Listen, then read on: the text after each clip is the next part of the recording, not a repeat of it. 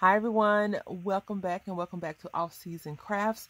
Off-Season Crafts means that whatever the season is currently, like we're in March, so I could be working on St. Patrick's Day or even maybe Easter.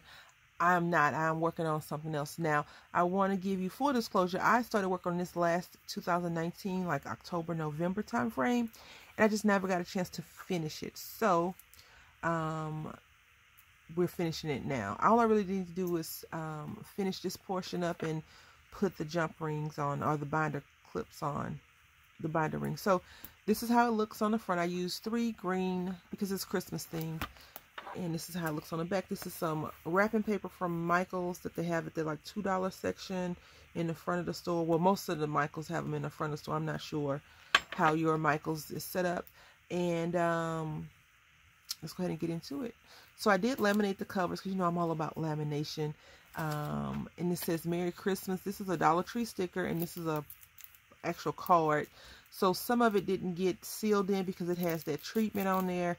And I was struggling to laminate the page for some strange reason. And this is just some scrapbook paper, and it has a little triangle pocket. And right here I took index card, inked the edges, stamped out this little Christmas tree. And I think I did a project last year with this, so you can see that. And right here you can see I used my edge trimmer, scissors, fit scars, and then this one is my favorite. That the way it cuts, it looks like a tag, so I like that one. Like a not a tag, ticket. Oh my goodness, ticket. And so here is just something to write on, some notes. I don't want to know if I don't want to say it's a junk journal, but it is definitely a journal. You can journal in, and I thought by not binding it like I normally bind it, it would be easy for people to, you know, get an idea how you can add pictures in, take stuff out. I just thought it'd be a lot easier to do with these clips because I don't use my cinch machine enough, so that's why I wanted to use the cinch. So we have some lined paper, and this is from composition notebook paper. I just cut it down, cut off the white part and cut it in the middle. And this is from Michael's, Hobby Lobby. This I thought would be really cute in here. You know, you can just throw a little picture on there or whatever you want to do. This is from the scrap pack that I showed you all a few months ago now, a lot of months ago now. And some more scrapbook paper, lined paper. This was such a fun project to work on when I was working on it. And then I just kind of got overwhelmed because I was running out of time for Christmas. So I kind of was just like, oh, Brandy, just stop it and work on some other stuff. And that's what I did. So this has a pocket at the top. You can drop things in if you want. And I just have this as a reminder to show you all that it's a pocket. And then right here, it's another pocket. And I like a lot of scripty stuff, so that's why I use that in my projects. And then if you get bored, you can do some Sudoku if you like. I like Sudoku. It helps with the brain. And this is, I think this is Merry Days. I'm not sure. I don't know all the paper pads by heart.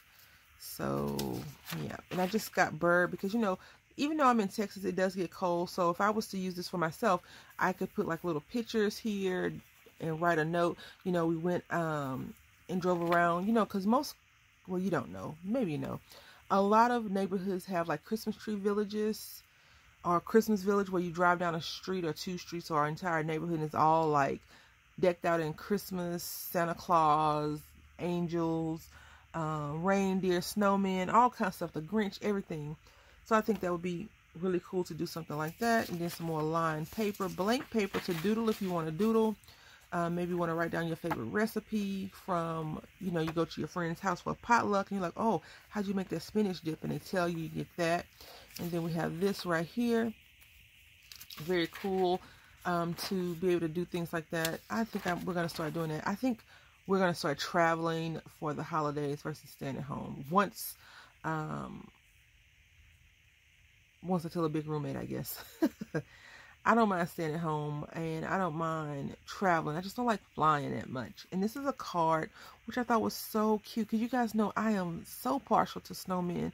Whenever I see this snowman in particular, I think of Don H. Creates, because I don't know why. I just associate her with snowmen and Christmas and like cookies. I don't know. It just makes me think of her like that. It's all a good thing, not a bad thing at all. And here's another little Christmas card that I cut up and cut down. Probably had a sentiment or something. That's why I did that. And here's another index card to write more recipes. You know, grandma's favorite rum cake recipe, or your favorite sangria. Oh my goodness. Have you ever had sangria, like made from your home sangria?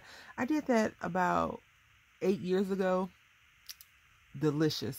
But now I don't drink as much as I used to drink because I'm the primary caregiver for the little roommate. And I can't be walking around drunk trying to take care of that child. Here's a little belly band right here. You can put things in. I don't know what you would put. I really don't know what belly bands are used for. I've never watched anyone say, oh yeah, and I use my belly band for this. I just think you can hold papers and pictures and things like that. So that's why I put them in my creations. And here's a little notepad with some owls. And here is some more blank paper. Now I hadn't used my cinch in a while, so yeah, I was nervous. I messed up about 8 sheets, not doing it properly. But you know, we got there in the end. Here's another little pocket that I made, and here's a little thing to remind me that it's a pocket. More places to put pictures or write notes. And whenever I do the cinch books or whatever, I like to have the pages not all be symmetrical. I want them to be a little bit asymmetrical because, you know, it gives a little bit more pizzazz and flavor to whatever you're creating. And I don't remember where I got these jump rings from. If I were a guessing woman, I would say not AliExpress, Amazon. So I have assortment, but I'm not sure. I can't really be 100% sure. And here's another little pocket right here, peekaboo. And then I was so proud of myself when I created this, because it's an index card that I stenciled over, and it's a little pocket.